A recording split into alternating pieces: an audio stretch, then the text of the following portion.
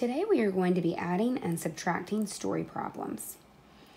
In these story problems, we are going to use a strategy called the 3-read strategy. This strategy is going to help us understand the story problem and what it is asking us to do. I've covered up the question in this story problem for right now, and we'll uncover it at the very end.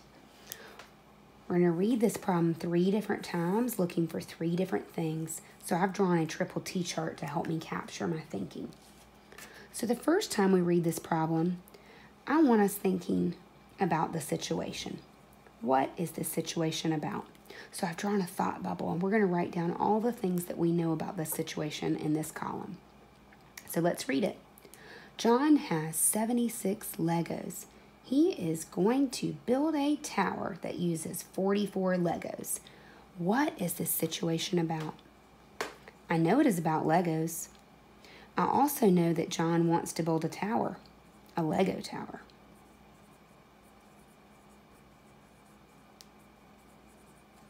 So that's the first time I've read it. I'm thinking, what is this situation about?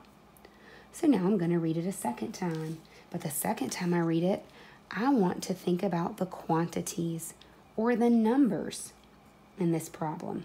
So I'm going to do a number symbol, and we're going to write down any information we see about the quantities in this problem here. Let's read it again.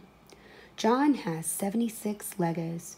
He is going to build a tower that uses 44 Legos. So I see that he has 76 Legos.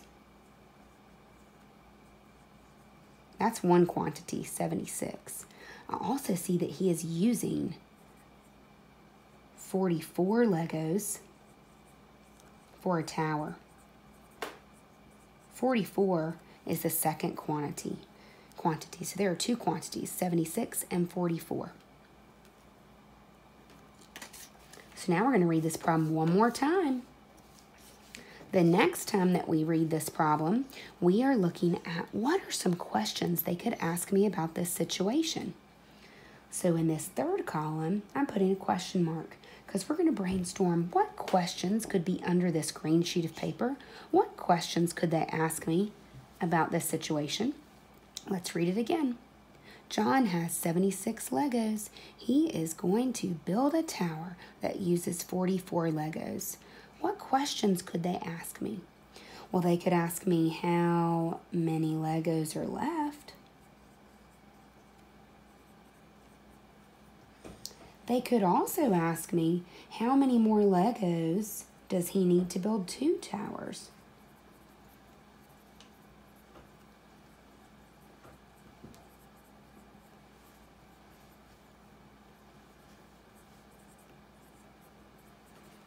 I'm sure there's some other questions they could ask me, but I'm just going to think of some right now.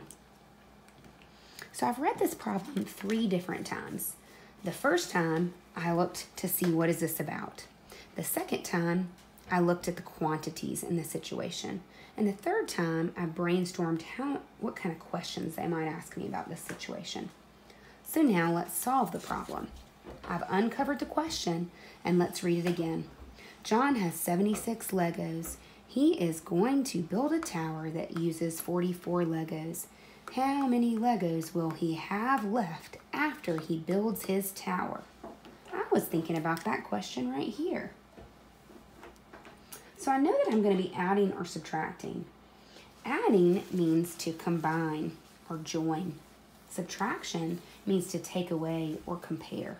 So I need to think about, in this problem, if I want to figure out how many Legos he will have left after he builds his tower, am I combining Legos or am I taking away Legos? One equation that I could use to represent this problem is 76 Legos.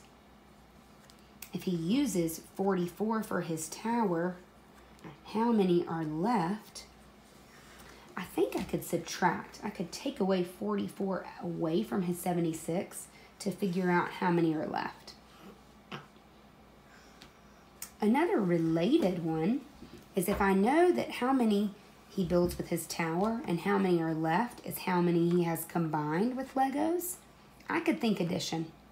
I could think about He's got his pile of Legos for his tower. He's got his pile that are left over. And in total, they are 76 total Legos. So I could think addition if I wanted to do it that way. I'm going to choose to subtract. So I know when I subtract, I've got 76 all Legos total, 76 total Legos, and I'm going to use 44 for my tower, so I'm going to see how many are left. So let's use one of the strategies that we've been doing. Let's do our 1s and our 10s, and I'm going to represent 76. Now I'm going to take away 44. So I'm going to take away 4 1s first. That leaves me with 2 1s, and I'm going to take away 40 because I took away 4 already. So 40, 10, 20, 30, 40.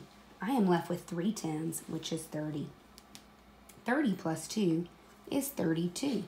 So how many Legos will he have left after he builds his tower? He will have 32 Legos left. I could check my work by seeing, does 32 make sense to go where the question mark was? 44 plus 32 does equal 76. 44 plus 32 equals 76, and 76 minus 44 does equal 32.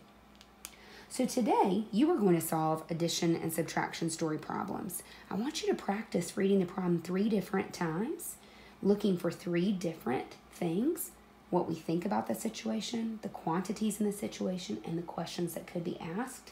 And then I want you to solve the situation with an equation and find the answer.